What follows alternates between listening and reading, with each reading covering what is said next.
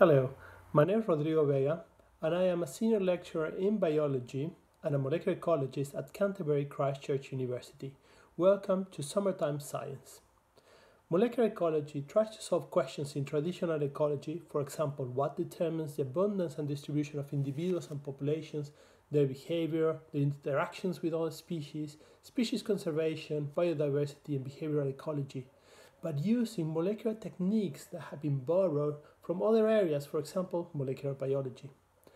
As an integrative discipline, molecular ecology brings the best from different areas of biology, for example, molecular biology, genetics, cell biology, phylogenetics, systematics, bioinformatics, statistics, and of course, tools that we normally use in ecology.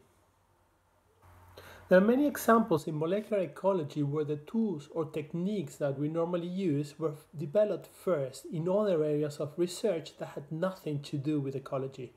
For example, DNA sequencing was applied first in microbial genetics, in human biology, and in biomedical research, and in genetics in general.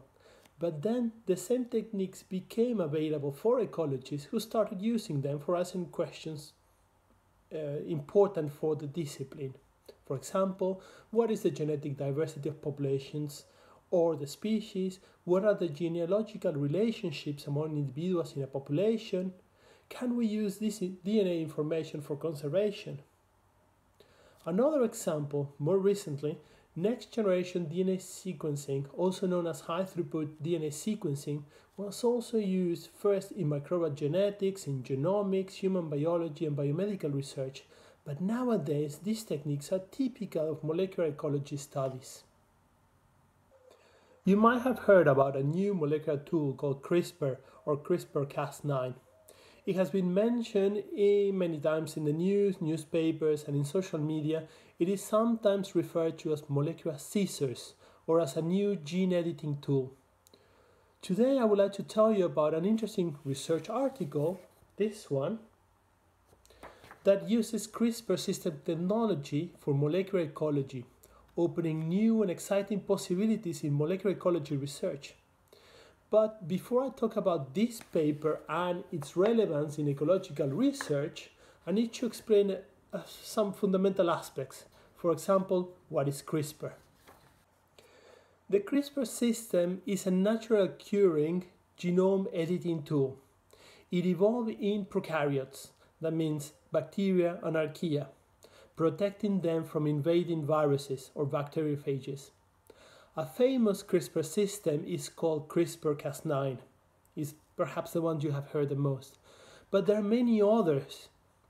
CRISPR stands for clustered, regularly interspaced, short palindromic repeats. This basically means that it's a piece of genomic DNA of a prokaryote, so it's a prokaryotic locus of palindromic DNA. That means that DNA sequence reads the same this way to that way, and from this way to that way in the complementary DNA sequences. So it reads the same 5', 3' directions, and in the 3', 5' direction. And those palindromic sequences are repeated several times, and in between them they have a spacer DNA, which is of viral origin between those palindromic sequences. Cas9 is a type of DNA cutting enzyme. It's encoded by CRISPR-associated or Cas gene or genes. And it also has an RNA molecule, thus forming a protein and RNA complex. The RNA molecule is called single-guide RNA or sgRNA and contains complementary information to the viral DNA from which originated from and information from the palindromic repeated DNA. The CRISPR system is therefore formed by a DNA cutting protein and the single-guide RNA molecule, together forming the Cas9 complex, and also the CRISPR locus, which is used for making the single-guide RNAs. The job of the Cas9 complex is to find a matching viral DNA sequence. Once it finds it, it cuts the viral DNA, making it inoperative. The other Cas complexes are the ones that cut the viral DNA, but also keeps part of that viral DNA and incorporates it into the bacterial genome between the CRISPR sequence repeats. You may think of the CRISPR system as the immunological memory or adaptive immunological memory of prokaryotes against viruses. Nowadays, we can use CRISPR as a genome engineering technology to easily and precisely edit the DNA of any genome. We can use it to knock out specific genes, we can use it to mutate specific DNA bases and change them to a new base that we want, to promote or to silence gene transcription, or to attach fluorescent proteins to specific target DNA sequences. Most, if not all, of this research has been done in biotech, in molecular biology, genomic studies, etc., but they have not yet been used in molecular ecology. There's another piece of CRISPR-based technology that is called SHERLOCK. SHERLOCK stands for Specific High Sensitivity Enzymatic Reporter Unlocking, and uses a cousin of Cas9 complex called Cas13a that binds and cleaves or breaks RNA rather than viral DNA. Cas13a also has the functional capability to indiscriminately cleave any RNA molecule after it detects a specific target sequence. This is called collateral cleavage. SHERLOCK can be coupled with a fluorescently labeled RNA reporter that is quenched or turned off when it is intact, and that emits fluorescence when it has been cleaved or turned on by the Cas13a complex.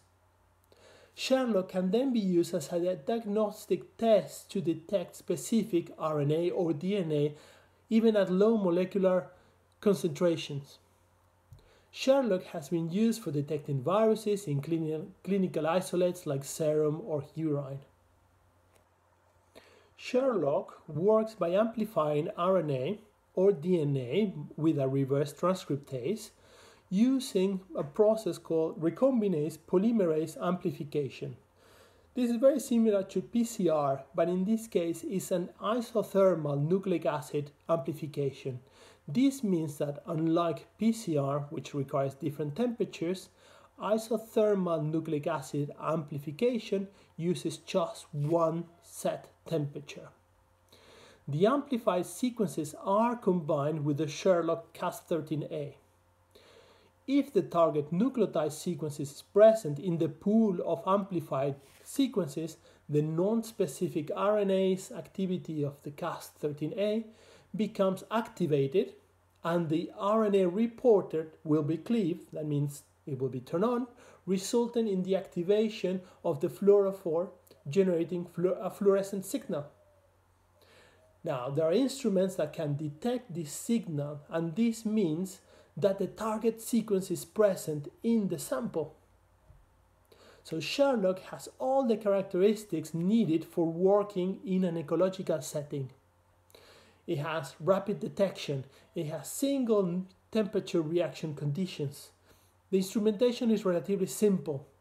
It has been shown to have high sensitivity, can detect very few molecules of the target sequence, and comparatively with other techniques it has a relatively low cost, which makes it ideal for ecologists and molecular ecologists. So now that I explained briefly how CRISPR and SHERLOCK works, here I would like to highlight how a CRISPR-based technique, which has been used in human, plant and animal sciences, can now be used in molecular ecology. So published in 2020, Melinda Beerwald and co-authors wrote Rapid and Accurate Species Identification for Molecular Studies and Monitoring using CRISPR-based SHERLOCK. This has been published in the scientific journal Molecular Ecology Resources, and I will provide you the link at the end of this presentation. Beerwald and colleagues engineer a SHERLOCK DNA assay that do not require DNA extraction or specialized equipment to genetically distinguish three morphologically similar fish species. They chose to work with the US threatened and the California endangered delta smelt, Hypomesus transpacificus, the California threatened longfin smelt, Sperinchus thalectis, and the non-native Wakasagi, Hypomesus nipponensis. These are particularly difficult to distinguish morphologically at younger life stages. So there is an interest from ecologists to be able to identify them in the field regardless of the life stage. Their study is just a proof of principle that the SHERLOCK DNA assay can be reliably used in a variety of ecological and environmental monitoring settings to obtain accurate, sensitive, and rapid genetic results. Accurate species identification is essential for ecological research and environmental monitoring of rare and invasive species, for example.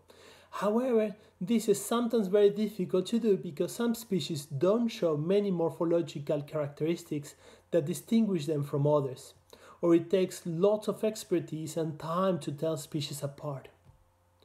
One tool that has been used is DNA barcoding for genetic identification, and it is often considered more accurate than other techniques.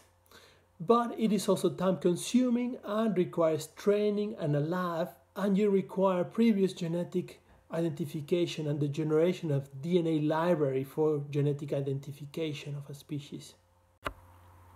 So in these papers by Bearwald and co-authors, they developed a field-deployable genetic-based approach that would allow molecular ecologists and non-molecular biologists to quickly identify species in the field.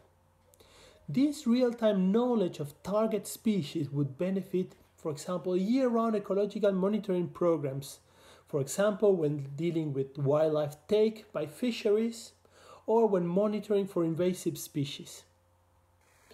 In this article that I'm presenting, the authors use CRISPR single-guide RNAs, a Cas protein called LW-Cas13a, so it's a cousin of Cas9, and a reported RNA for implementing the SHERLOCK assay.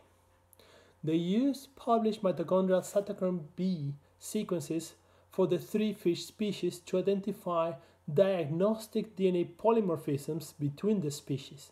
This means that they were looking for unique DNA signatures in each fish species. With this information, they then generated primers to amplify DNA containing those unique sequences using a technique called isothermal amplification, so this type of PCR that uses one set of temperatures, using a method called recombinase polymerase amplification. The species-specific DNA would then be detected by their SHERLOCK assay. They then needed fish DNA. DNA for this project was extracted from a tiny piece of the caudal fin tissue of 3 species of smelt, but they also tested their assay on 24 non-target fish species found throughout the same geographical range as all the 3 smelts, just in case their SHERLOCK assay would cross-react with other species. But getting DNA from caudal fin using a DNA extraction method is time-consuming and also requires equipment. So for a quick field assay, they needed to obtain fish DNA using a non-extraction method. They retested their SHERLOCK assay using fish mucus obtained by passing swabs along the lateral line of the fish and by placing those swabs directly in a saline buffer solution to obtain the DNA. Fish mucus is abundant and covers all epithelial surfaces, is easy to collect in the field, and most importantly, it's non-invasive. The authors originally detected fluorescence from SHERLOCK Cas13a reactions using an expensive real-time PCR detection system. So to lower the cost of the assay, they also devised a method to detect SHERLOCK reactions using commercially available lateral flow strips, which are coated with an antigen labeled reporters. Lateral flow strips are pretty much like pregnancy tests, but instead of detecting a human hormone, what they do is that they can detect a specific reporter in the SHERLOCK assay. And the image of the lateral flow strips can then be collected by taking a simple photo using a smartphone. Using this technique, they found that all fish individuals amplified for the species-specific assay and no individuals cross-amplified for non-target species assays. So they obtained 100% species specificity, which is very important in this case for biomonitoring. There were also no false positives in the SHERLOCK assays. The limits of detections were effective for reliably detecting the mitochondrially encoded cytochrome B target, even when the DNA concentrations were very low. The minimum positive detection time was actually less than 20 minutes for very little input DNA. So this is about 2 times more rapid than a traditional test based on quantitative PCR. Even without the DNA extraction method, just by simply swirling the swabs in tubes containing the saline buffer, they detected SHERLOCK fluorescence with high specificity and performance, reducing the processing time, and again, this was ideal for field applications. So the visual or equipment-free SHERLOCK assay using the lateral flow strips show positive visual bands for each species-specific assay 1 hour after the reaction start, but they managed to bring down that time to 40 minutes after the reaction time, twice the time needed to conduct the genetic identification using a fluorescence reader, but at least they are not using expensive equipment. So they conclude that this loss in speed will need to be considered against the convenience of using equipment-free detection method. The authors also anticipate that the entire protocol from sampling of the fish to genetic identification could be done all in all less than an hour. This pretty much enables near real-time species diagnostics in the field. So, this CRISPR-based SHERLOCK assay is another excellent example of how the developments in one area find their way to other disciplines. The same tools that have been made the news as a gene editing tool or as a virus detection tool can now be used to detect and identify species in the wild. It is a good example of how new techniques or molecular techniques can be quickly adapted to answer different questions for problems that were not even originally considered by the people who developed the original tools. Ecologists, like other scientists, use a great diversity of tools in our never-ending quest to understand the world that surrounds us. Today, I'll show you how a recently developed molecular tool, CRISPR-Cas9, can help us answer fundamental questions in ecology. In this case, Verwald and co-authors show a proof of concept, proof of principle that CRISPR-based SHERLOCK can be reliably used for environmental monitoring to obtain accurate, sensitive, and rapid genetic results. New technologies, including CRISPR, second and third generation high-throughput DNA sequences, advances in bioinformatics and statistical approaches, and in artificial intelligence, eventually found their way into the molecular ecology toolkit. Equipped with these tools, but most importantly with the scientific method, with our curiosity and our ingenuity, is how we can tackle and beat our own ignorance, and how we can study ecological patterns and processes in the world that surrounds us.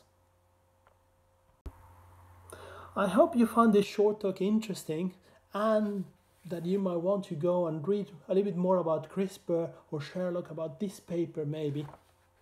Thank you for listening and keep an eye open for more of our summertime science. I am Rodrigo Vega from Canterbury Christ Church University. Have a good day.